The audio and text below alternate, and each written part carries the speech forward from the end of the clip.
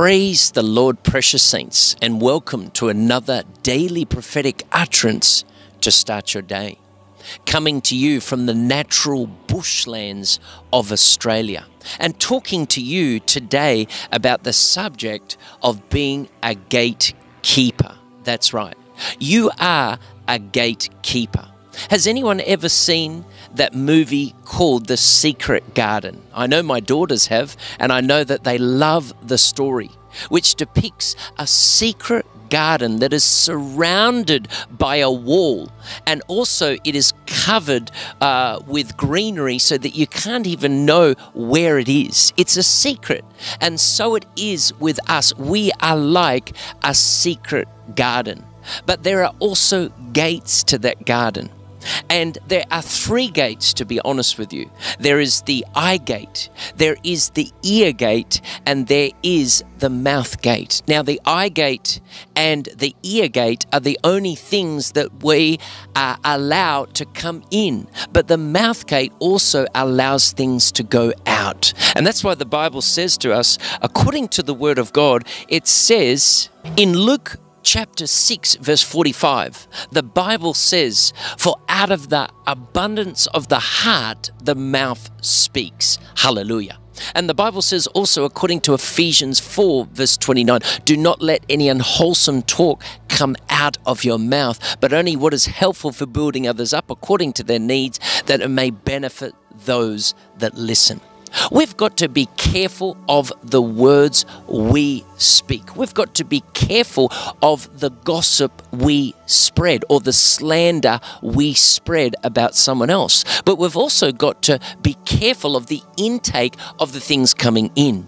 Now, when the angel of the Lord came to, the father of John the Baptist, he says, be careful that he doesn't drink any strong drink. And then we see also that the mother of Samson, she was told by the angel of the Lord, be careful that he also does not have any strong drink. I can attest to you that when the Lord came and visited me and I stopped drinking alcohol, it was at that point that the Lord started to use me in a very strong way.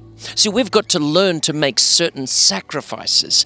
Are you willing to make the sacrifices to keep that garden secret? Because we've got to keep it secret because the enemy wants to come in. Now we see, according to Job chapter 1, we see the story of Job. And we see that there was a hedge of protection around Job that Satan could not get into. That's a little bit like your secret life. But once that gate was open, then the enemy was able to come in. Now, it's interesting that we see, according to Job 3, verse 25, it says that the very things that he feared come along. So fear was an entry point for Satan also to have a legal right to come into Job's life to start to cause havoc. What are we allowing to come into our lives? What are we allowing to come into our lives to not allow us to be used to the fullness that God wants you to be used? God wants to use you fully. But what's coming out of your mouth? What is going into you? What is coming into your eyes? What is coming into your ears? Well, let's look at the eyes and the ears right now. According to Proverbs 4, verses 20 to 22, it says, "My son, give attention to my words. Incline your ear to my sayings, and do not let them depart from your eyes." So we hear the eyes and the ears. And then it goes on to say that keep them in the midst of your heart, for they are life to those who find them, and health to all their flesh. So the ear gate and the eye gate are the only entry points that is only a one-way in, but the mouth is an entry in and also an entry out. What are you allowing to come into your eyes? What are you allowing to come into your ears? Now, if you were to see with your eyes a murder, a horrific murder, you would remember that thing for the rest of your life. Now, if you were also to go and be invited to a wedding, and the wedding was so beautifully done, it was so awesomely prepared and put together, you would also remember that for the remaining of your life. See, what we allow to go, what we allow to see, will affect us either negatively or positively. See, what we see or look at will affect us. It will affect us. Look at what happened to David. When David, according to 2 Samuel chapter 11, when he saw Bathsheba, he saw her, and what happened? He lusted after her. So you've got to be careful of what you're looking at. If you're looking at pornography, if you're looking at certain movies, if you're looking at certain television, if you're looking at a woman lustfully within your heart, it's the same as doing the action, as Jesus said. We've got to learn to make a covenant with our eyes. We've got to learn to say, you know what, I'm not going to allow this stuff to come into my eye gate. I'm not going to allow it to come in to the secret garden, to that secret place that I want to keep safe. I don't want to defile it with thoughts I'm going to remember for the rest of my life. You know, when someone starts to watch pornography, they are plagued with those visions of the things that they were looking at. And the enemy comes to remind them in guilt and shame of those things. But you've got to learn to keep your eyes pure from those things that the enemy comes to bring.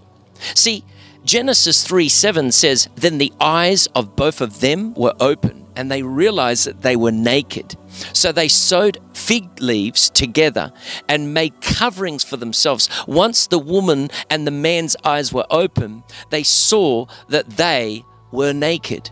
See, they had come to the realization, when you allow a child to watch inappropriate things, you are taking the innocence away from that child. So you got to be careful, as into you don't just let a child watch anything on television. You don't allow them to watch anything on any of those pay TV like Netflix or whatever. You've got to put restrictions. You've got to put boundaries. You've got to be careful of what your children watch on YouTube. You've got to be careful about what's on the internet today. We've got to be careful, saints, of what we allow to go into our eyes. Essentially, this means that we need to be conscious of what we watch and hear on a regular basis. Hallelujah. See, many people cannot enter into what God has for them because they are not willing to give up their junk.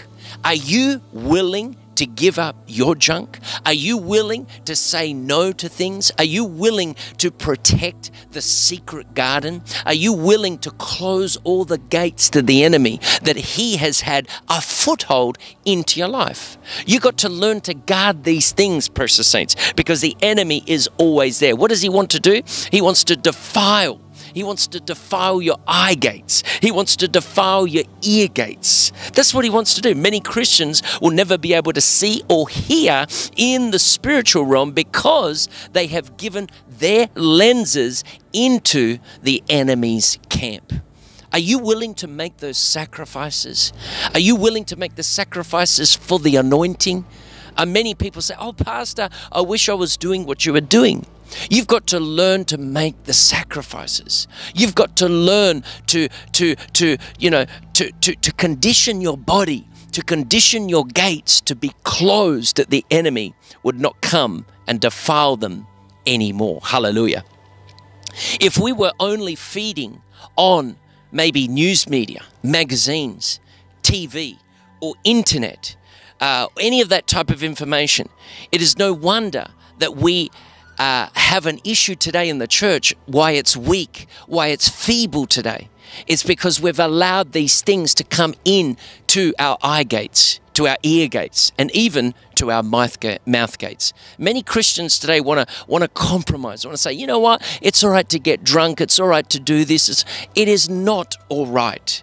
All these things have consequences to your spiritual life. But when you learn to pray and fast and subject your body and say, God, I want to come into right alignment with you. Yes, Lord, I've made mistakes, but he is willing to forgive you and to cleanse you of all unrighteousness, to give you a new beginning. But you can't continue in the old habits. You can't say, well, oh yeah, I'm just going to go back to my old habits tomorrow. No, you've got to learn to keep yourself pure from those things that the enemy is trying to do in your life. Let's look at the Bible. 1 John 2:16 says, for everything in the world, the lust of the flesh, the lust of the eyes, and the pride of life comes not from the Father, but from the world. That is the prince of this world. The prince of this world is Satan. All those things, they are not from God. They are from Satan's world. See, in this verse, we are warned against anything that would entice us through our eyes.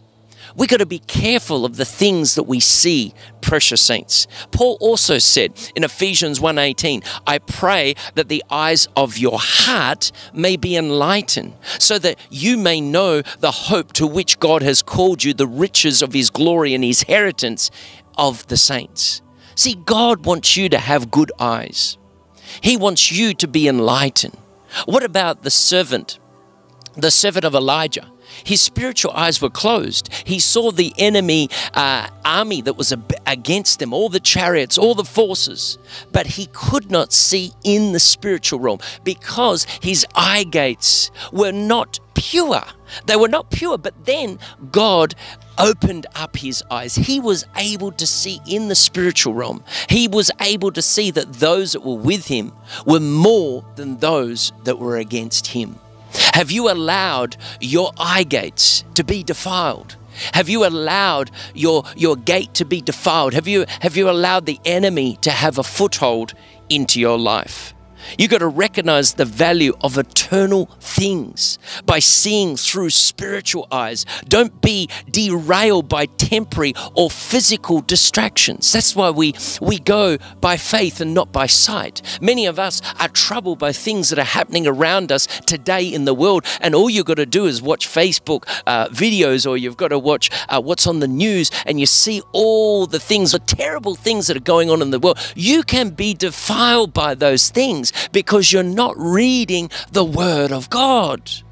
Some people have come away from reading the Word of God and getting their information from the internet opposed to the Word of God. The Word of God is a lamp unto our feet and a light unto our path. If we want to keep things pure, we've got to keep the Word of God within inside of us, precious saints. Hallelujah.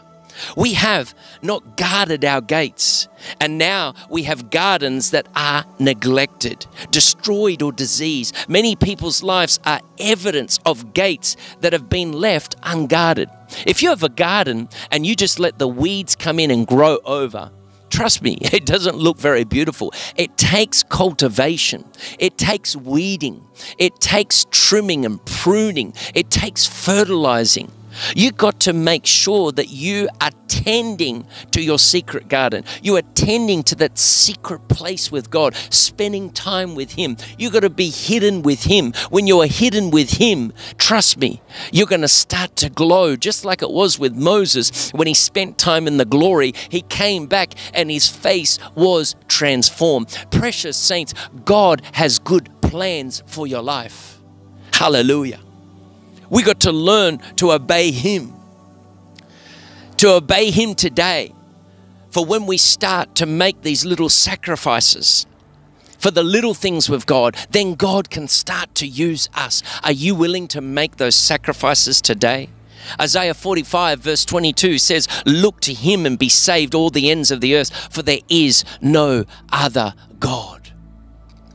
See, if we all behold Jesus and we behold His glory and behold Him, we are transformed more and more into His likeness, the full unmerited favor and truth. Don't miss the powerful promise of keeping your eyes upon Jesus and Him alone. When you keep your eyes upon Jesus, let me tell you, you're not going to allow anything to come in to your eye gates. You're not going to allow anything to come in through your ear gates. You're not going to allow anything to defile you with things that you know that is not of God. Precious saints, it's time for us to live for Him. The Bible shows us that there is a direct correlation between hearing and seeing Jesus and the health also of our physical bodies. Hallelujah. Matthew 6:22 says, "The light of the body is the eye. If therefore thy eye be single, the whole body shall be full of light. But if thy eye be evil, the whole body shall be full of darkness. If therefore the light that is in thee be darkness, how great is that darkness?" When you allow your eyes to only see darkness, let me tell you, it's going to manifest in in your body, will even bring about sickness. But if you allow God's light of His Word to come into your life, He is the light. He was in the beginning, and the light, it pushed back the darkness. The light of God. Jesus Christ is the light of the world. He is the light that came in to bring us out of darkness. Hallelujah. Jesus has a plan for us. We are being told in this verse that if we have blessed eyes, then our bodies will not be filled with darkness. So therefore, it is essential as a child of God to fill our life with the things of God. What are you allowing your ears to hear? You know, sometimes we can hear music, secular music, and the lyrics is essential things. It is lustful things. It is destructive things. It is rebellious things. What are you listening to? What are you opening up your ears to? What gossip are you listening to? What things are you agreeing to? What is your mouth speaking today? It is time to cleanse yourself that you may be ready for the coming of our Lord Jesus Christ. Let me tell you this. It is an honest truth. You can't expect the Lord to take us and snatch us away if we are defiling ourselves and opening our gates up to our secret garden for the enemy to come in and plague and do whatever he wants. We got to keep ourselves clean. We got to keep ourselves pure. Hallelujah. Hallelujah. Many of us want to blame Satan. Many of us want to blame other people, but it's because what we have opened up. What have you opened up today? What have you opened up your eyes to in that secret time? What have you opened up your ears to? What have you opened up your mouth to saying or speaking or intaking? What are you allowing to come into your life? God wants to do something new today, saints. He wants to do something new with you. 1 Corinthians 2:9 says, "No eye has seen, no ear has heard, and no mind has imagined what God has prepared for those who love Him. But it was to us that God revealed these things by His Spirit, for His Spirit searches out everything and shows us God's deep secrets." God wants to show you deep and wonderful things, precious saints. He loves you and He has good plans for you. But are you allowing God to use you today? See, if sin can't get through one gate, He will try another. So, what are the lyrics of your favorite song that you're listening to? What are those things that we are defiling ourselves? If you choose to watch sin, you've got to allow those consequences to come. But you can make a difference today. You can repent of that. You can repent of the things that you've opened your eyes to, you've opened your ears to, or you've even opened your mouth to. You can repent and God can forgive you, and He can give you the grace through the power of the Holy Spirit, and the Holy Spirit can bring about the sanctification work and start to prune all those areas. He's even promised that we are the branches. He is the vine, we are the branches, and any area that is not bearing fruit, the Father will come and cut that area so that we can bear fruit that will last. Are you going to allow God to cut off those areas? What is the Holy Spirit speaking to you today? What is He telling you today to give up? What is He telling you today to sacrifice? Let me tell you, no sacrifice you make today is ever going to be not rewarded in the end. No, He's going to reward you 100-fold. He wants to give you great things. He wants to use you. Do you want your eyes to see visions? Do you want your ears to hear the voice of God? Do you want your mouth to be a preacher for God's word? Then allow those gates to be closed to the enemy and purify yourselves today and cleanse yourself today, and the anointing will increase. God's power will move for you. You will raise the dead. You will raise up and pray for the sick, and they shall recover, because Jesus Christ, who is the hope of all glory, lives inside of you. It is time for you, precious saints, to get right with God. This time of fasting, of coming into the secret place, is also a time for us to prepare for His coming, a time for us to prepare our eyes, a time for us to prepare our ears and our mouths that they may be purified. Isaiah 6 says that the angel of the Lord came and put a hot coal on the tongue of Isaiah because he was undone. He was speaking unclean things, and he was around people that was speaking unclean things. So his mouth gate needed to be cleansed. His ear gate needed to be cleansed. His eye gate needed to be cleansed on that day. And when they were purified, God said, "Who will go for me?" And Isaiah said, "I will go. Send me." Do you want God to send you? It's time to allow him to purify those areas of your life that are not pleasing to him. Hallelujah. Precious saints, let us pray today. If that is you here today, then God wants to cleanse you. God wants to close up those gates. God wants to close up the gates of the ears, close up the gates of the mouth, close up the gates of the eyes. Anything that you've allowed to come in, anything that was despicable in God's eyes, do not just allow God to forgive you today, and he will wash you and cleanse you from all unrighteousness. If that is you today, I want you to repeat this prayer. Say, "Heavenly Father, today I repent of all of my sins, anything that is not pleasing to you. Wash me with the blood of your Son, Jesus Christ. Today, Father, I receive your Son, Jesus Christ, as my Lord, as my God, and as my personal Savior. And from today, I am born again. It is a new beginning. Send me your Holy Spirit. Cleanse my eyes, cleanse my mouth, cleanse my ears today. Today, Father, I surrender it all to you. My life, my future, my mistakes. The devil is a liar. The blood washes me. I am forgiven. I am forgiven. I am loved in Jesus' name.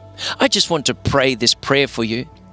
Lord, I pray we give you permission to show us what's in our heart that may be displeasing to you, and keep us from going, those things that keep us from going forward into all that you have called us to do.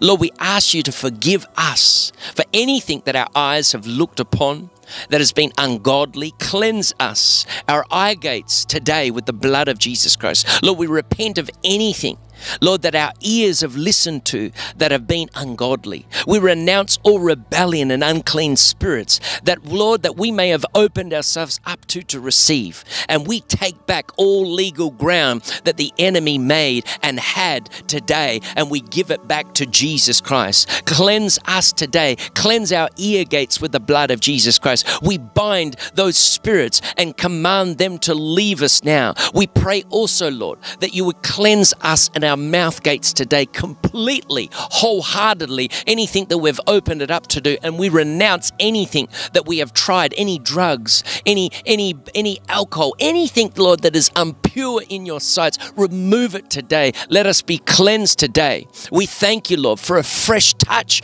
of your Holy Spirit. Anoint our eyes, anoint our ears, anoint our mouth, that we may receive you and fill us more with your Holy Spirit, with your power today. Come and touch your people. Come and touch them today. Come and touch them. Come and fill them. Come and touch them. Come and fill them with your Holy Spirit. Lord, I pray today, I speak to that devil today. I bind you in the name of our Lord Jesus Christ, and I command you right now to come out of that person, and leave them now and go back to the pit of hell right now in the name of Jesus Christ. I command you right now to come out of them and go back to the pit of hell today in the name of Jesus Christ. Lord, I pray today you will bless your people as they partake of this fasting. Lord, that they would press in, that they would go further, that they would go deeper in intimacy with you today in the name of Jesus Christ. Come and touch your people, that as they participate of this fast, there is an open heaven.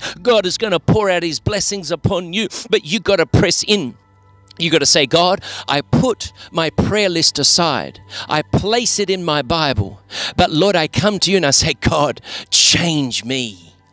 Refine me. See, this is not about you and me.